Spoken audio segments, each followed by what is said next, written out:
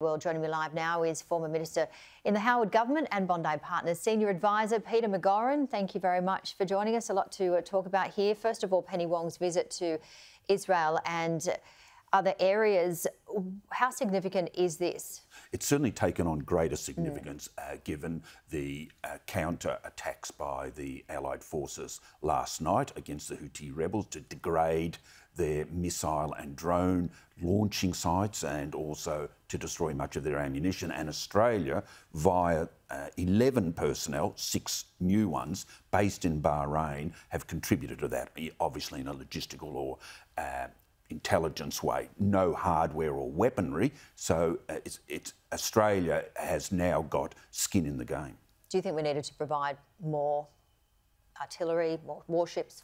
Yes, definitely. I don't know that we've got the capability, in all honesty, and that says something about our naval capacities, because there's no evidence that any of our warships have a counter-drone capacity, and you cannot enter that theatre of war unless you are able to repel drones and missiles.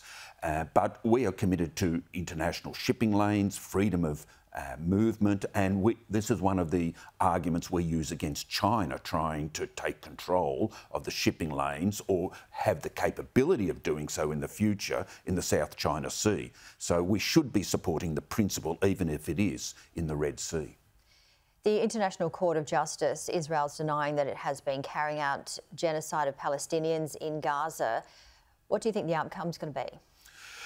It's hard to say because the International Court of Justice is semi-political, at least. I don't think that they can find under international law that Israel is engaging in genocide. It doesn't meet the definition of a targeted of a race or a collective of people. There is terrible suffering as a result of this conflict in Gaza, and innocent people are losing their lives. But it is a defensive manoeuvre by Israel following October 7.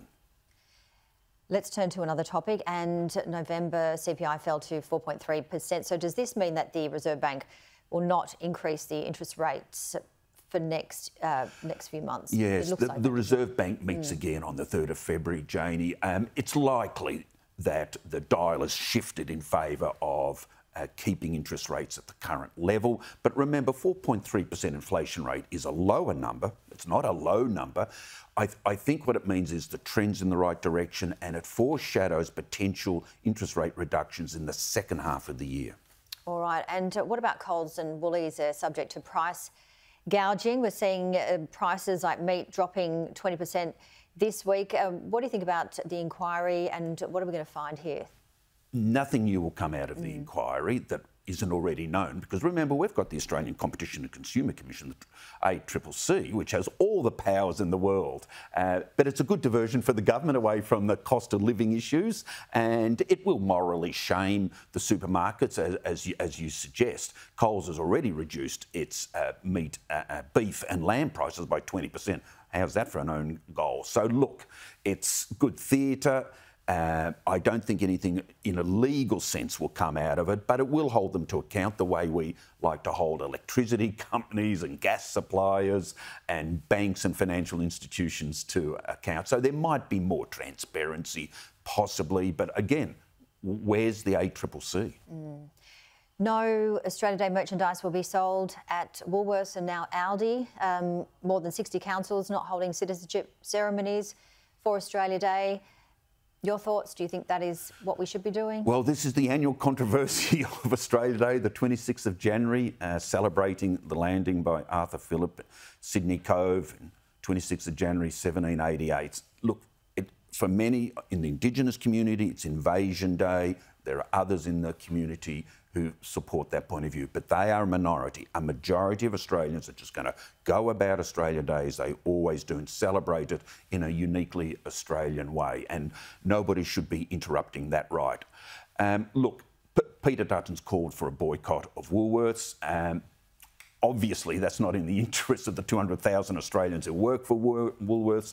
It might have a bit of a sugar hit, but it won't be sustained. But Peter Dutton's a deliberative politician, Janie. He never says anything off the top of his head or unprepared. So for him to call for a boycott of Woolworths, knowing that it's an economic nonsense and won't change things, at least not permanently, means he believes, either by way of political judgment or by way of research, that Australians have had enough of minorities or criticism of their long-held traditions and beliefs. So I thought that was the most interesting thing about the call to boycott Woolworths, whose actions is shameful, of course.